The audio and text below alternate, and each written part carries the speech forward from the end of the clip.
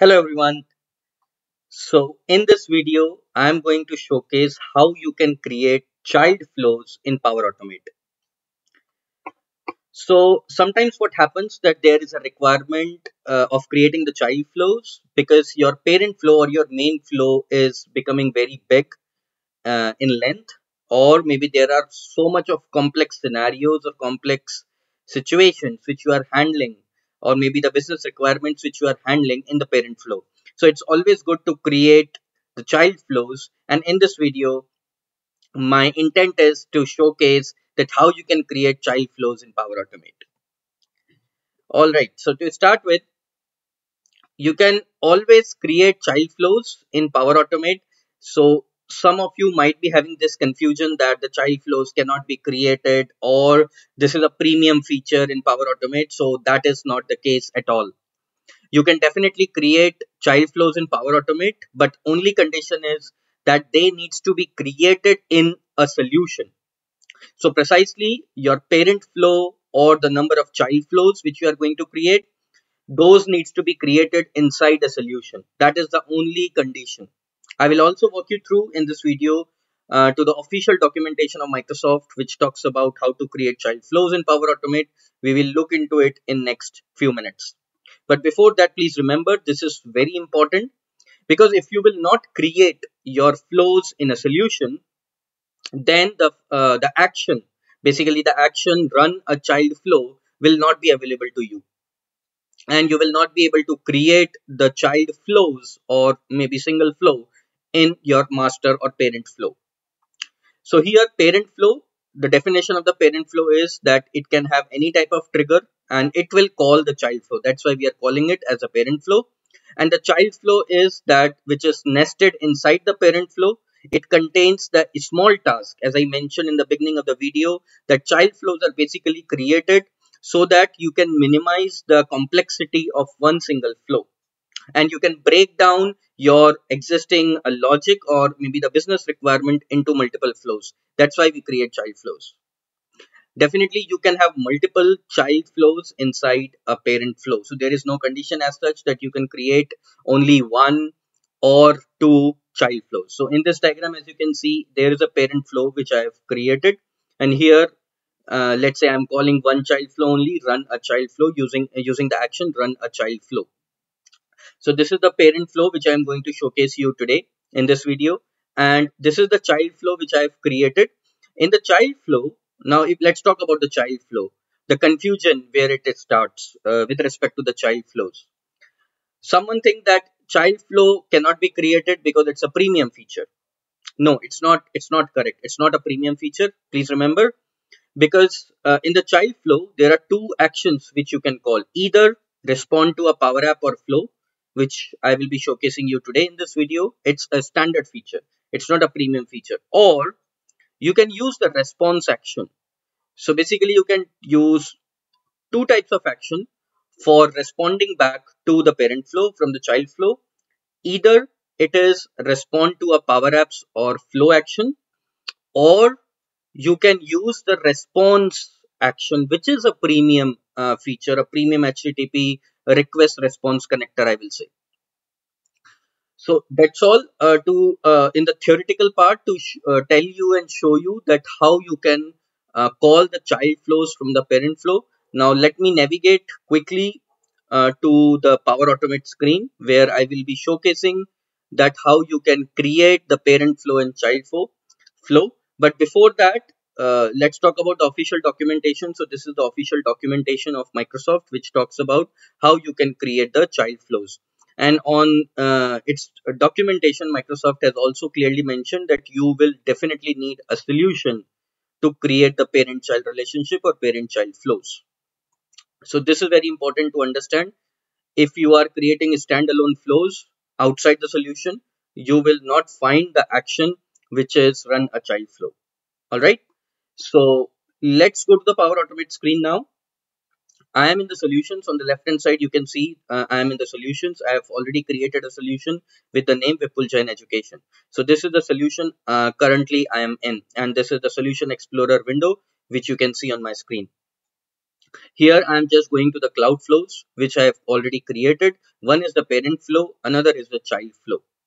I've already created these flows, but what you can do is once you are inside a solution, you can click on new. All right. You can click on automation. You can click on cloud flow and you can create different types of instant or automated flows.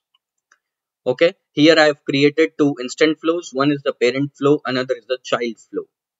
And now I'm going to showcase you how you can call a child flow from a parent flow by using standard connectors only. No need to call or use any premium connection or connector. So first let's navigate to this parent flow. This is the parent flow which I have created. What I'm doing in this flow is manually triggering a flow. This is just the trigger point, and I'm using the Office 365 connector or action, which is get my profile, which is will give my profile details. Now, before coming to this run a child flow, what I have done, I have also created a child flow, which you can see child flow workflow 1. Likewise, you can create multiple child flows as well. So let's navigate to the child flow first. In this child flow, what I'm doing, I'm using again a trigger, manually trigger a workflow.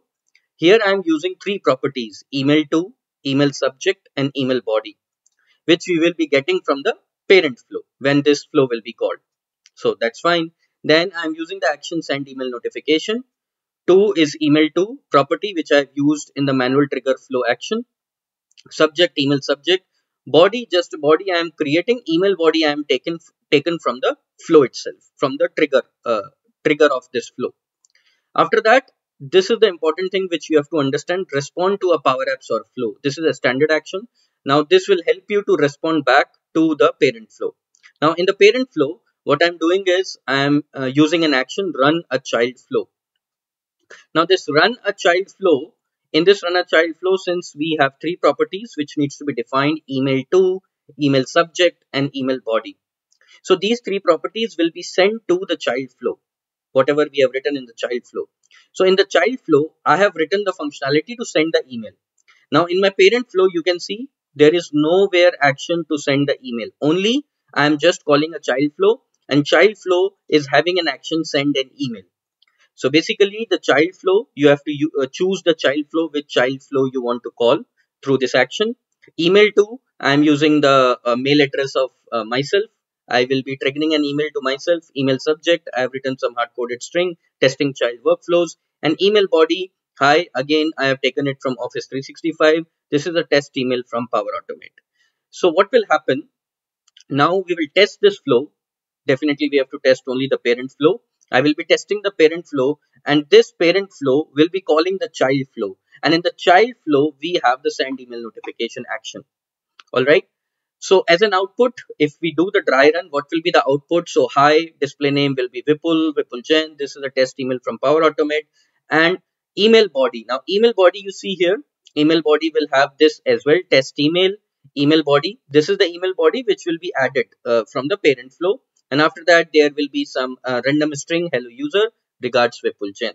So that is how we are expecting the output of this particular flow or the parent flow. So parent flow, when I say it's the main flow, you can have n number of child workflows. You can keep on calling them child workflows as and when required.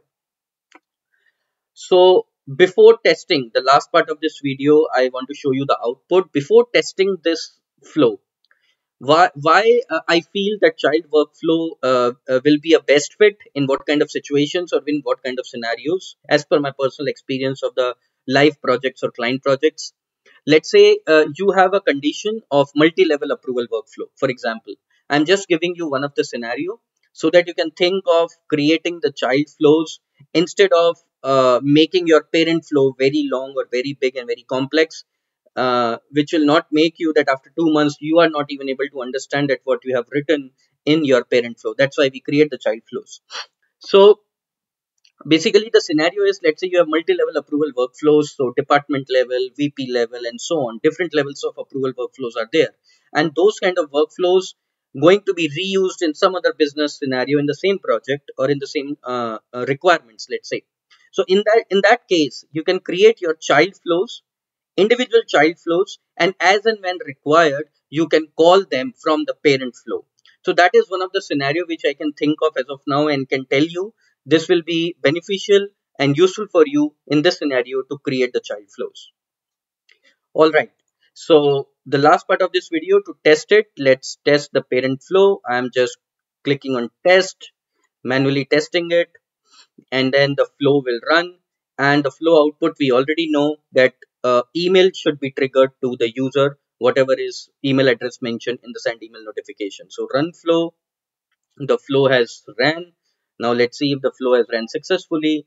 It will take just few milliseconds to show yes, the flow has ran successfully. You can see the, and now in my Outlook you can see a mail has already been triggered. So this is the email which is just now triggered.